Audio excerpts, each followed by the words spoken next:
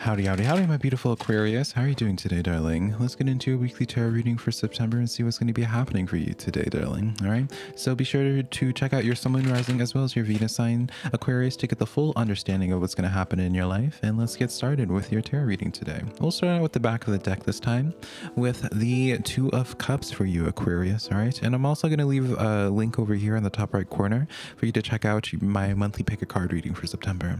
So Two of Cups coming in for you, Aquarius. All right, partnerships coming in. All right, while I don't like to make my readings about love, you know, I'm not going to attach emotions to it now. All right, if you are single looking for love, I feel like this is already in the active talking stage. All right, so if you're not talking to anybody, then I don't feel like that's relevant for you.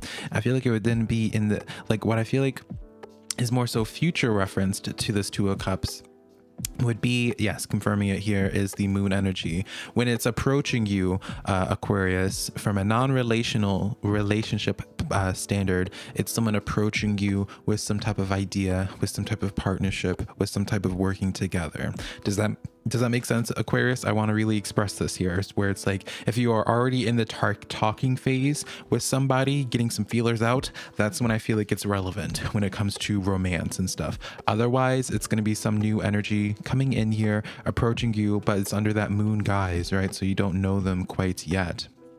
Then approaching you with the business idea, right? This is the Two of Wands, Aquarius. This represents contracts. This represents like whatever it is that this person comes forward to you with, right? You look closely at the card, Aquarius. If you tab it back over, if you're tabbed anyways, with this Two of Wands, you'll see this individual holding a globe, right? And they're looking, well, I guess they're looking at us right now, but it's generally depicted where it's like they're making their plans for the world, where it's like whatever it is, it's like that sense of being like, okay, wow, this is really different, really foreign to you here, but it's like whatever the offer is, it really changes how you approach your future. All right, so it seems to be pretty big plans here, because the Two of Wands is by definition representative, my goodness, Aquarius, of contracts, right? I'm just taking from the back of the deck, by the way, at this point forward. It just feels correct. And I'm noticing here, this is your energy, Aquarius, which also, shout out to my Aquarians over here, because this is a star earring, which I know y'all can't really tell from back there. But star energy with the Two of Cups. Now this is interesting to me, Aquarius, all right? When I see star energy in social readings, I kind of see this as like someone that was meant to be part of your life path. I don't necessarily personally align with the Akashic records or anything like that, but I do believe that there are certain people, certain things that are meant to happen in this lifetime that you can't avoid or at all. Like there's certain pivotal waypoints, we'll call it. And I feel like that's what it is for you, Aquarius. Again, going back to that social dynamic of if it's romantic or you're in the talking phase with somebody, I feel like this person is meant to be in. On the other side of things, some type of offer coming in that is very foreign to you because of that moon energy, Aquarius. All right, have an understanding that there's a reason as to why this connection was brought forward. This offer is going to be coming forward to you that greatly alters things, but it seems to also feed what it is that your ultimate desires are, right? The star energies, like I always like to say, is like when you wish upon that star, when you think about the thing that you so badly want, but you have to do like the emotional work. That's why you see the water, the liquid in the star energy. There's like managing emotions and healing emotions to help get to that destination. All right. And so I also see with the cups as well, it's like the sense of healing through whatever opportunity comes forward, right? Because you'll notice with this moon energy, there's also water influence here as well. In fact, all four of these cards that we have going on here have some type of water influence. And while, yes, you are Aquarius and your first portion of your name is Aqua, meaning water, darling, right? I'm not going to say that I'm not going to be like, oh, if you have water in your chart, honey, go check it out. Go check out my water sign reading. But I will say, Aquarius, I feel like it's more so aligned in this way of like emotional, like something emotional is seemingly being the focus, emotional healing, or just, I don't know, maybe you're unpacking, because I'm being shown a suitcase, unpacking emotional traumas or something. Continuing on from the back of the deck, we have, again, more water, darling. 9 of Cups. 9 of Cups shares the message, same message by definition that the star does, in the sense of you look both of them up and they, in some variation, talk about wishes being granted for you, right? And so then you pair up the 9 of Cups with this 2 of Wands here, all right? So this leads me to believe it's like what's coming for you is like a stepping stone opportunity. And that's why that person is meant to be part of your life here. All right. And while I say stepping stone, Aquarius, I don't want that to move. I don't want it to come off as Aquarius where it's like that stepping stone's fleeting after you step over it, right? Let's not add that like unnecessary meaning to it. But I do feel as if for you, Aquarius, September is going to be a month of where the ball is really going to get going. Maybe nothing too flashy happens. All right. Yeah. Nothing too, girl, the sun card, hello, right under your moon energy. Nothing flashy, I feel like, necessarily happens in September for you, Aquarius. But what does happen is like the stepping stones start presenting themselves to you. You'll start noticing. I almost feel like for you, Aquarius, like you're feeling really guided in a very specific way. All right. And it's like you're following the guide, like whatever is guiding you currently. And it doesn't really make sense to you right now. Right. For you and some of you Geminis, you might be like at a point in your life where you're just like, you know what? I don't really know what I'm doing. I'm kind of just feeling things out. But at some point in time, it might make sense. Right. Well, I can guarantee it will make sense. Right. Because the Sun card is the card coming forth with clarity, right? And because the reason why I had a little bit of a moment here, I'm like, oh my god, the moon card with it, is because, right, the moon and the sun are the opposites, right? And so because this is right under the moon, this represents of like clarity coming in, a spotlight being shined on a situation that you really were not sure like what to make of it. That's what I mean by that, is like you're not really sure what to make of a certain situation, but you're feeling it out. And by you feeling a situation out, you see the progression, 9 of Cups energy. And I mean, just this row in of itself, Aquarius, if we're going to just take it by horizontal here, which we do, of course, darling, right? This is an insane setup here, right? The sun and the star card, arguably the best 2 cards to have in the tarot deck, with the 9 of Cups here. September is a month of just, well, let's see what kind of blessings we're talking about here. Let's start unpacking it more, because well, yes, we have like those contracts and this offer that I see for you socially. I don't feel like it's necessarily directly linked with this. Does that make sense? Empress energy, and then wow, Ace of Cups, and then the 9 of Swords. Aquarius, for you, if I'll put it this way, I feel like for you, I'll use the analogy of like trust issues, right? Maybe you have some issues with trust, or maybe you always, no, let's not even make it about that quite yet. I feel like this is like, it's really hard for you to conceptualize this idea, Aquarius, of where you take up a lot more space than you currently do.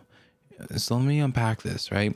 And I don't mean that you're going to be a famous pop star, but it's like, you know how there's like, at least I've seen so many people that dream to be like pop stars. Like everyone's always trying to be like the next Michael Jackson or Britney Spears girl, like whatever, right? And so it's like that type of person, and they never give up on it, even though they never get results, right? In this type of way here for you, Aquarius, it's like you need to start getting comfortable with this idea of taking up much more space than what you currently do. All right, get comfortable with this idea of like owning your energy as the Empress. You might be getting more intertwining with your divine femininity, right? Because that's what the Empress really exudes, is divine femininity. Right? Genders obviously don't matter. We both have divine masculine and feminine in us, but I do get this sense of like getting comfortable with your femininity, getting comfortable with people coming to you. I don't know why I get like this motherly energy here, but I don't mean like you're being a mother to people, but you think about like a matronly individual, and it's like people know they can go to them, like that you go to the matron, and it's just like they always have an answer to everything. They're able to, I don't know, there's like this energy where I feel like you are exuding like this energy where people are extremely attracted to you. And I feel like on some level there's anxiety associated with that. I could just go the easy route and say imposter syndrome, but let's unpack it a little bit more. This reading, I apologize, Aquarius, but my regulars know I always have like my most interesting, eccentric readings with y'all. Hierophant, Queen of Wands, and Death card. But as I was saying, like, y'all's reading is like all over the place, but it's like trying to like bring in a bunch of strands into like one piece. I don't know, it's like y'all always are like my most eccentric energy, but it's always fun. All right, so this Nine of Swords here, you have the Hierophant, Queen of Wands, Death card coming in here. So maybe it's like this idea, Aquarius, where it's like you have anxiety when it comes to making official commitments to things. Maybe you're afraid of, like, if you were to commit to something, then it would just fall flat on your face and then you would regret it, right? Or maybe it's this idea of like going forward with things that feel really good to you. Ace of Cups, it feels really good to you, and like there's like this anxiety I feel that's associated with like what happens with the next step. It's like it's like you're presented with this really good news, and it's like you're happy for a moment, and then it's like your brain starts thinking about all these scenarios, all these reasonings that, like, I feel like if you were to vocally express it to people, they wouldn't either make sense to them or whatever the case is, right? But I feel like it's like you can't really explain it to others, and maybe that's me projecting, honey, because I can't explain it.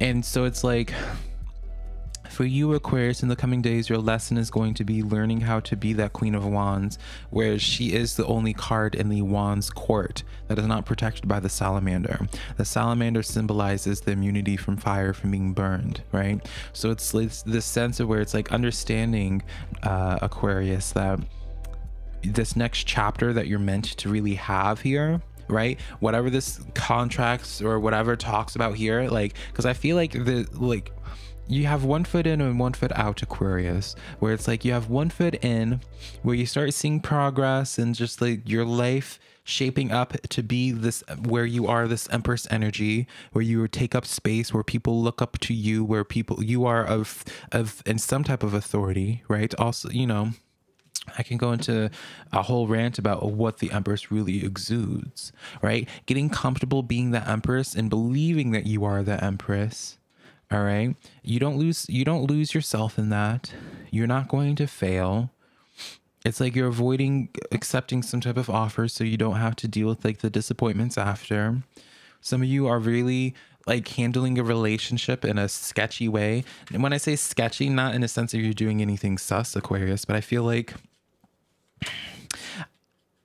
you could be more open. Or I feel like you're handling a certain situation and it's like, that's what it is, Aquarius. It's like, especially if this is social for you, it's like you're handling a social situation and you're walking over eggshells that don't exist. Does it make sense? You're walking over eggshells that don't exist in this current situation because the previous situation had eggshells and then some.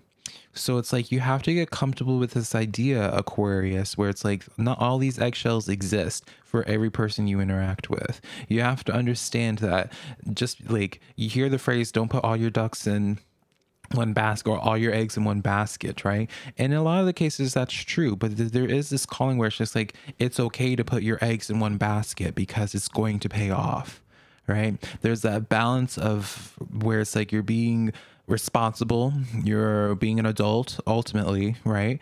But there is also that balance there where it's like leaning too heavy into that adulthood where it's like you accept that it's like people are gonna fuck you over, honey, right? You know, having that guarded energy that you learn as just being an adult, but also understanding that you can't keep that. By leaning too deep into it, you become too cynical and then creates blockages and makes things complicated for your future.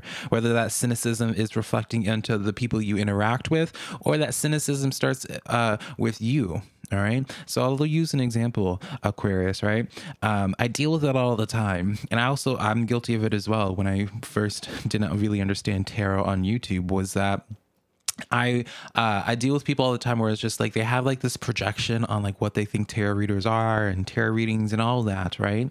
And once they consume like a couple of readings, like then they have a better understanding of it. But because they have like those previous bad experiences where they go on YouTube and someone pulls out a three of swords and like, oh yeah, you're gonna fall in love, like there's like sense of cynicism that is developed, Aquarius, that I feel like is impeding you in your future days, that are impeding you from walking forward and grabbing at new opportunities. I did not look at these cards until right now, Aquarius, and I'm just now realizing that we pulled the Four of Pentacles for you, which is the card of investments, which is like the perfect analogy for putting your eggs in one basket, right?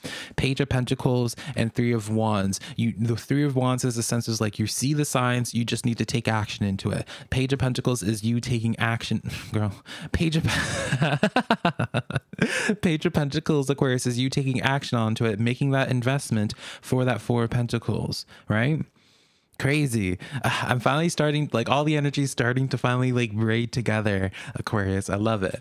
But I don't know. There's like this weird message I'm trying to find a balance to, where it's like I can understand the cynicism, I can understand trying to avoid certain pains or certain disappointments, but it's like too much skepticism. I feel you're being too guarded, too reserved, whether that's towards people or especially towards yourself. Like, you know, as I was saying beforehand, like some people, they think about like those who like are content creators or tarot readers, and they're just like, oh, like all these tarot readers, they just want money. They just want to tell people everyone's going to come back to them, fall in love with an ex, da, da, da, da, da, da.